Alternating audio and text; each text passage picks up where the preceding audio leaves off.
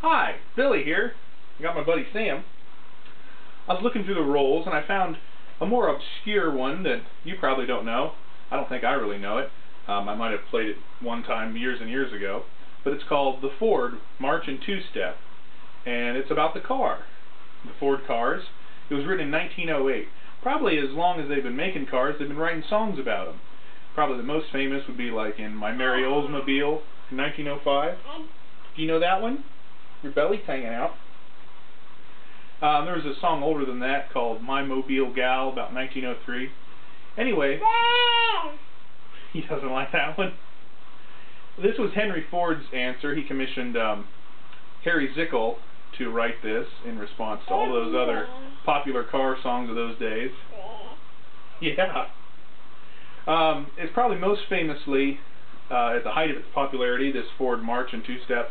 It was played at William Howard Taft's inaugural ball in 1909, so if you haven't heard this in 100 years, that's probably why. Anyway, it's a peppy little tune, and it goes like this.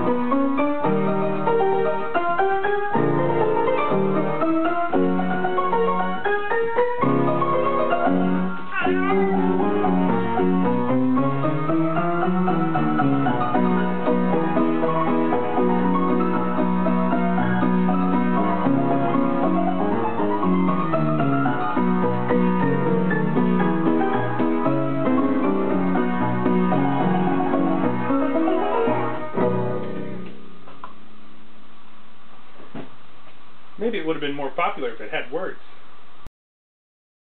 Yay! Yeah. Yay! Good boy.